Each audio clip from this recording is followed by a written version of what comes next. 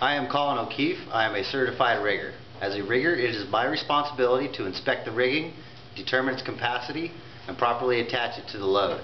In this example, I will explain to you how to attach the rigging to the load using the bridle, basket, and choker hitches with multiple legs and wraps. Let me show you. Here we have a basket hitch. We come from the shackle around the pipe, back up to the shackle. That is a basket hitch. We have a double wrap basket. We come down from the shackle, wrap around twice, and then back up to the shackle. This one is a double leg basket. We have one leg here, two leg here. We come down from the shackle around the pipe and back up to the shackle. Same thing on the other leg. That is a double leg basket. Here we have a choker hitch. We come down from the shackle, wrap around, and attach to itself. That is a choker hitch.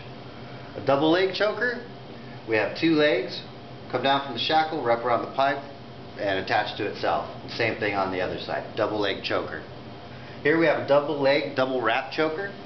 Come down from the shackle, wrap around twice, and attach to itself. On the second leg, the same thing. Come down from the shackle, wrap around twice, and attach to itself. Over here we have a bridle hitch. We come down from the shackle and attach to at an attachment point. That is a bridle hitch.